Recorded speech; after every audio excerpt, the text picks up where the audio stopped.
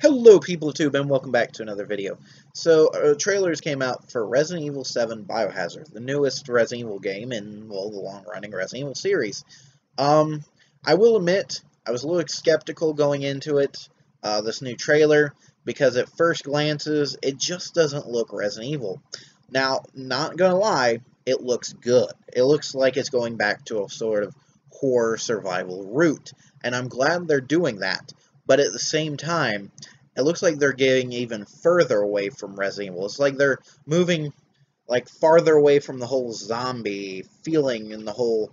I mean, it looks like they're keeping the whole isolation thing because it looks like you're by yourself and you're being hunted by these sort of redneck people. But it just doesn't feel like Resident Evil. It just doesn't have. It just doesn't feel like it has a limited ammo. Like it just does not feel right to me. And that's the thing, is when this new demo came out, and I played the demo, I did, on PS4, and I enjoyed it, I'm not going to lie. It had good atmosphere, it looks good, the graphics are great. Some of the scares are actually subtle, they're not jump scares. And this, I'm actually going to say that this was the best part of it. There was a moment that actually made me go, whoa!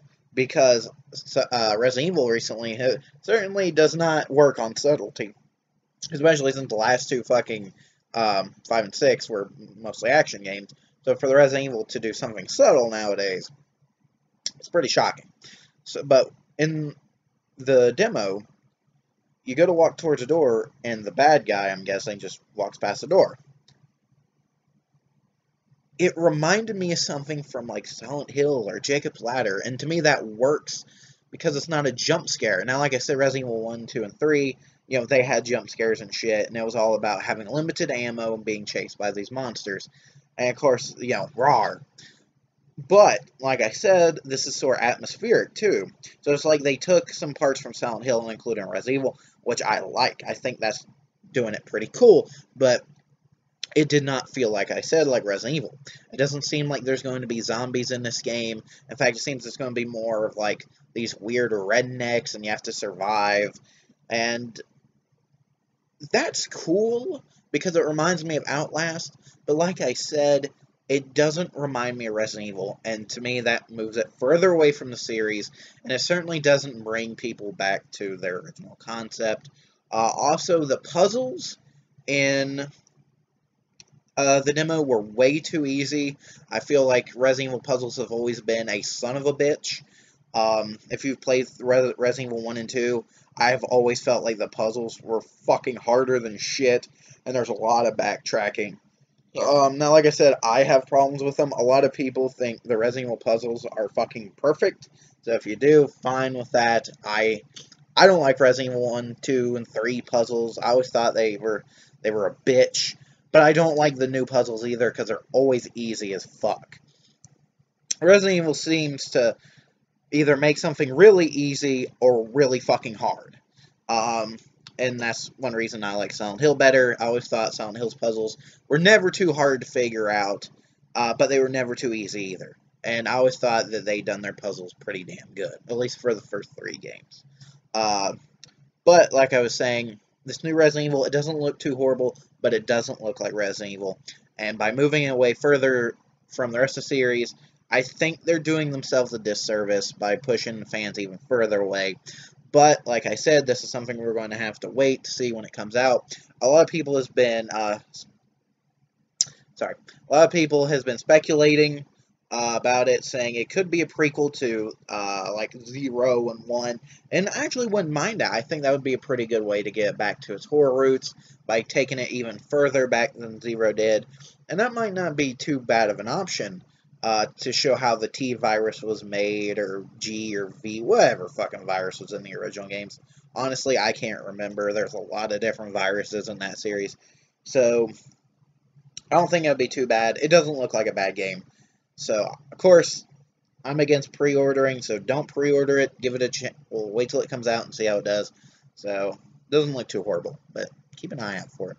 Now, you can leave. If all you wanted to hear about was Resident Evil, Biohazard 7, whatever, you can leave right now, but make sure you like and subscribe, comment, But from this point on, I do want to talk to you all about Resident Evil in general for me.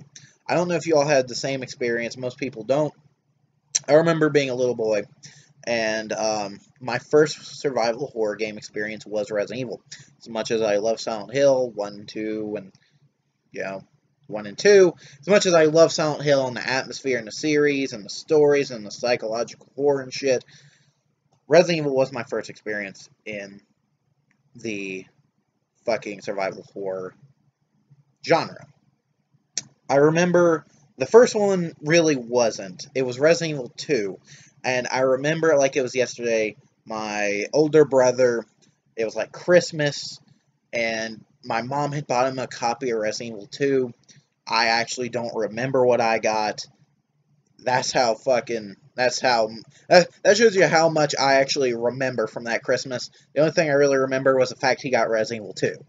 Because I remember him opening it up, and he was excited. I was excited because I had never seen a survival horror game, and he puts in Resident Evil 2. I remember it going to the screen, and it showed the video, and it was like bum bum bum, and just shit going down. And then I remember, and this is something I will always remember, the screen comes up, and it goes, Resident Evil 2. And that right there, and it has always stuck with me. That is one thing that has always stuck with me. And even going into Resident Evil 3, I will always remember him saying Resident Evil on the menu screens. I love that. It's just, to me, it sets the tone for the rest of the game. It is great. I remember hearing go Resident Evil 2, and then starting in that starting position in the middle city, and the video beforehand, and the fires around you in the city, and just everything's on fire, and the destruction, and you have to figure out the tank controls, and you run, and you keep running, and you have to shoot that first zombie, and you go to the gun shop, and the guy has a shotgun trained on you, and man, nostalgia out the ass. I just remember him fucking playing that game, and just, and it was scary. It was, man. I was a little boy watching him play that shit. Fucking jump scares and shit got me good.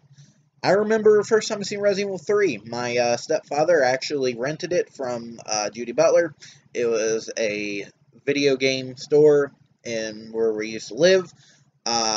He rented it. We brought it home. And what happened was, the house I used to live in was a shithole. We had a wood stove, so we all had to crowd in and sleep in the fucking living room when the winter came, and it was bullshit.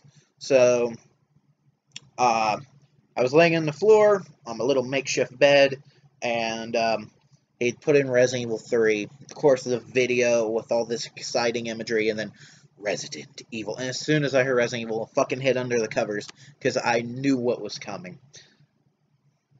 Watching him play, and of course, like Resident Evil 2, it starts off, and we got our zombies, and we got our running. Man, I will always remember this shit.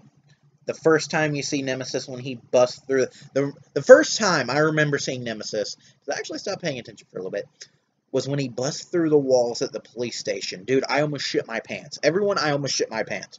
When he busts through the walls at the police station, I almost shit my pants. As a little kid, I almost shit my pants. Because, oh my god, fucking the wall burst through and Nemesis is there, and you can't kill him. He's like the last fucking boss of the game at the beginning, and you can't do shit about it. It was bullshit. I'll always remember that, like, goddamn. I always remember Nemesis being a prick and always following you. Cat and mouse game in that game. God damn it. And of course, I remember when Resident Evil 5. I will admit, Resident Evil 4, my brother played. I didn't really watch him play it. That one came out at a weird time when I really wasn't interested in the series anymore. But Resident Evil, and I know everyone loves Resident Evil 4. I don't have the same love for Resident Evil 4 a lot of people do, because honestly, I still haven't really played it. Because I went from like Resident Evil 2 and 3 to 5.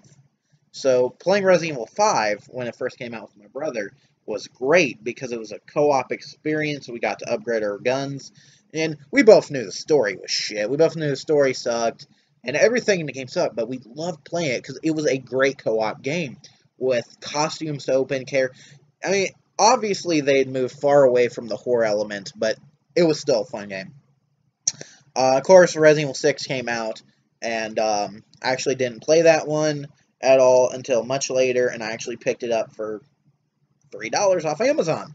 And I played it by myself, and it fucking sucked. So, yeah, there's nothing really memorable with that game, other than it fucking sucked. So, yeah, let's hope that this Resident Evil game is really good, because honestly, I would like to feel like a kid again. I want to go back to the point where I'm just like, Jesus Christ, I want something to scare me again. I want there to be I mean, not Nemesis in general, but I want there to be like another Nemesis. I want there to be the isolation of part 2 and just the desperation you felt playing 2 where you needed more ammo. And of course the cat and mouse game with Nemesis in 3. I want to feel that again. I want to feel what true horror was. Like I said, Resident Evil 1, 2, and 3 felt like true horror, and I hope this one does it right.